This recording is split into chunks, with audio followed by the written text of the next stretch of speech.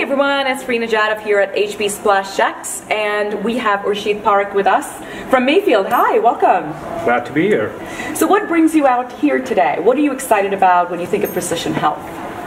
So for me, precision health is actually a set of precision solutions that impact all part of the health and wellness ecosystem. So precision health, in our opinion, is made up of 5 big opportunities. There is precision wellness, precision care, precision tools, precision diagnostics, and precision medicine. And which one of these is taking off?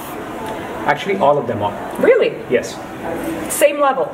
There are companies. If I said you have to rank these, Ursheet, how are you going to rank them? So I think in the end, so there are companies that are breaking out in all 5 of these buckets. Okay. And they're all part of sort of reinventing sort of the healthcare ecosystem part by part. Okay.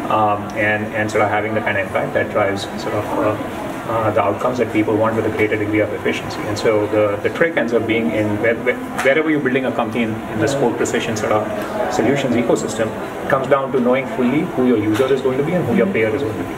And if you can truly delight your user, yes, and have a business case for your payer, and the business case for them is either better outcomes or efficiency, or lower cost if you're kind of creating drugs or any other stuff like that. Instead of $3 billion, can you actually get these drugs faster to market with lower cost? You end up having a proposition that kind of works. And so the top mistake actually ends up being is that people end up spending all their seed money on only the product without figuring out the business model. Yes. And then they come looking for bridge loans. Yeah, well, but I think the other part is that you cannot really, I mean, you need a sufficient amount of financing to kind of do this thing, right? So the bridge loan part can only work for a temporary thing. Yes. How much seed funding does a startup need these days in this precision health space to get to exactly the kind of milestones you're talking about? So it depends on the category and the company. We have a company called Cuventus, which is precision care in hospitals, and it's become the leading company on application of AI in hospital operations. And that was a company that had raised $2 million in seed and was already with 10 customers and $1 million in revenue, where having spent only $500 on it before sort of Series A. Impressive. On the other extreme, we have a company that is doing precision sequencing. It's become sort of the leading company around single-cell DNA sequencing, called Mission Bio. And in their case, they had actually spent close to $6-7 million, of which $5 million was in SBI outlets. So they had a lot of free sort of financing, but it took several years for them to prove that the science was kind of ready out of that.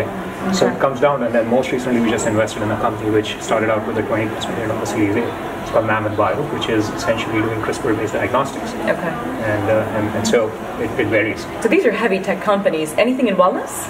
Oh yeah. So Zipongo. So Zipongo is basically a company that makes it very easy for people to eat well at scale, and is showing sustained engagement for populations, which is better than Twitter and Snapchat. No way. And Instagram levels. What age range are they targeting? So they target full populations. What makes their solution so effective is that they're able to address a very broad-based population. Okay. And they have figured out the business model where they get the employers and payers to pay for it, because they are carrying sort of the population health risk. And what was their secret sauce in getting that customer adoption? Because that's the hardest these days. Correct. And so, and this is where I think there's a tendency for people to want to look at games and gamification, but that doesn't really give you sustained engagement over a 12-month period, right? Because if you see the typical arc for games, you see a decline, right? So Fitbit would be an example of something which starts out great, but within 90 days, 90% of the people stop using it. That's right. And so if you have to truly engage users, you have to sort of find a way to change their behavior and essentially become part of a habit for them. And so you have to recognize that different people, and hence precision wellness, you have to recognize different people are different, their motivations are different. 90% of the people actually get stressed out about health eating. So you have to figure out what personality profile this person's going to be. What do they care about? Do they care about cost, healthy eating, convenience, sort of taste, and then kind of find this optimal match where you're sort of evolving their digital environment and sort of getting that. And then you have to iterate it very fast. And so when you see the engagement and adoption curves for those companies, the data, you see that over a 3-year period, how it has gone up. So there's a lot of very fast iteration to figure that out. And that's on the wellness side. Those companies don't need a lot of money to prove the point. So what does Mayfield look for in a startup? So the simple answer is people. People build companies. So the crux of this thing turns out to be a people first investor. And, it really kind of comes down to, what is the mission? And if the mission is achieved, how does it become a big company, how are you going to create a movement that realizes that mission, and we want to be on the journey all the way. Exciting stuff. Thank you so much, Ursheet. Pleasure to meet you, Reena.